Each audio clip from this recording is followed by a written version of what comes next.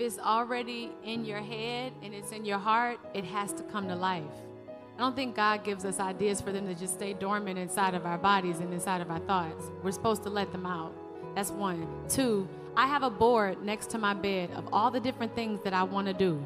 And some of them always like, can I do that? Can I do that? Can I make a movie? Can I write a movie? I want to do all those things. I'm going to do it.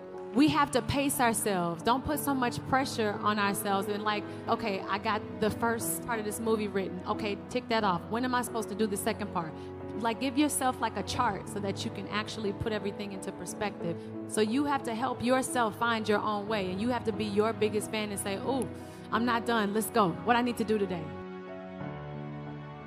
Don't want what someone else has. You don't know what they did to get there. And I also think it's important to, like, you got to find your own way.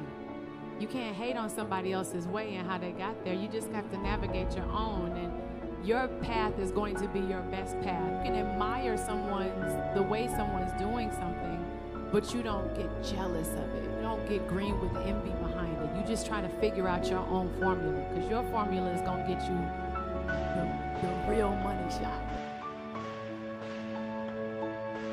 You have to walk into what is yours and not be afraid of that. And so many times we're so scared of what's on the other side of the door we can't see, but it's called faith when you're not being afraid to walk into it. And I wanted it to be a woman of faith. I think that we all have an opportunity and the responsibility to be leaders in our own way. And like I said, a responsibility, you know what I mean, as a person, as a human, to always act in kindness, act in patience, and walk in the space in how we want others to treat us.